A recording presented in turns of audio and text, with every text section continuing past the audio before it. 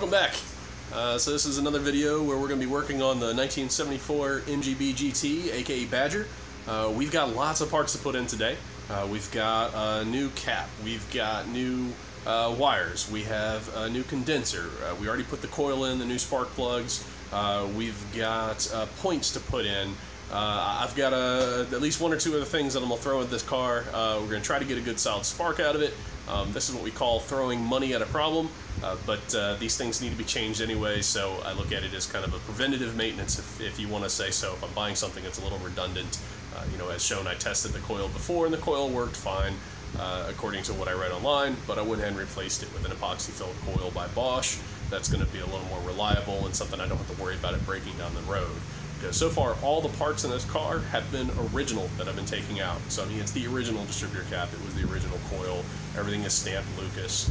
Parts that I did get ordered through Napa, I'll include a list of the parts that I ordered in the description below. But some of the parts are actually made in Great Britain, some of the parts are made in Mexico, nothing wrong with that. We're going to go ahead and get those in the car right now. So without further ado, here we go.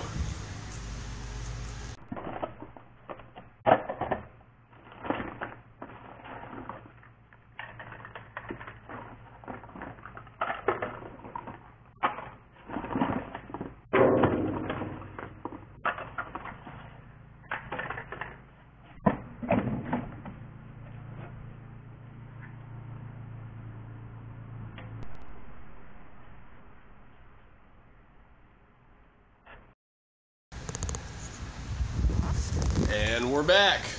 So we've got all our work done so far. What we did was we went ahead and we replaced the condenser, the rotor, the points, the cap, the wires, and we previously had new plugs and new coil. So everything is new-ish, at least trying to get the ignition system up and running. I also went ahead and changed, let's see if we can get that, yeah, this guy right here. The old plug that was on there when I went to go and plug it was, oh, hello, there we go.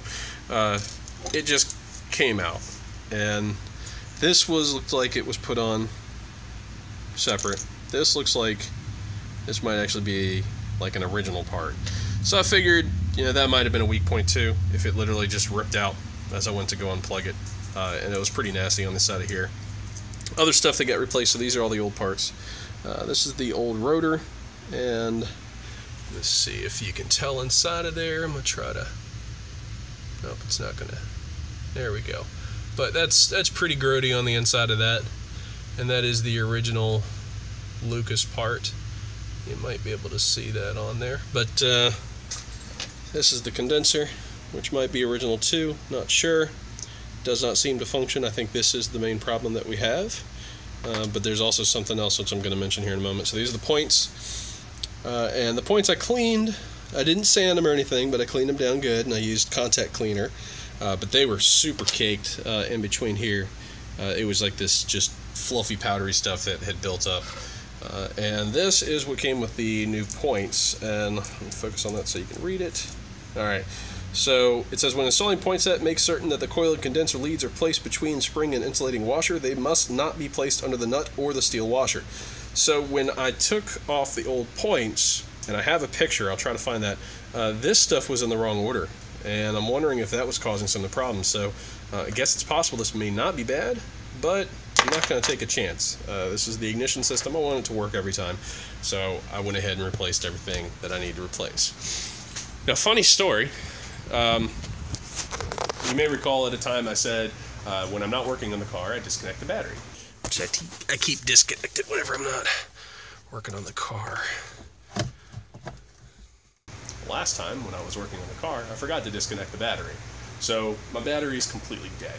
It's zero. Not even enough to turn the indicator light on the dash.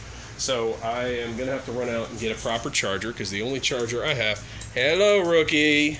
You can be internet famous. You just want to go outside. I'm going to let you outside. Be free. He is absolutely obsessed with whatever's over there. There's been lizards. He loves it. So, all right. But this is all I have to keep my battery charged right now, and it's just a battery minder. It's mostly designed just to float and maintain once the battery is fully charged. So I've got that hooked up in the back right now. But anyway, so that's where we're leaving off. I got to go out and get a proper charger, so I'll pick one of those up today, get the thing charged, and hopefully later on tonight I'll be able to give it a test fire and see if we're getting some better spark out of there. I'm curious to see if those points light up. And after that, I'm going to properly time the car because I learned something else, and I don't know if it's going to be visible from here or not, but I was told that there's a yellow mark on the bottom crank, and either the base of the, like underneath the car or something like that. But anyway, I saw a video online that shows how to find top dead center on the car with the proper degree. So I'll fiddle with that. Oh man, look at that. That thing is just, that's like grounding wire, it looks like. Yeah, that might need to be changed. That is rough looking. So, alright. Anyway, lots of fun stuff to do. I will give you guys the results later. Alright, hey, thanks for watching. Stay tuned. Bye-bye.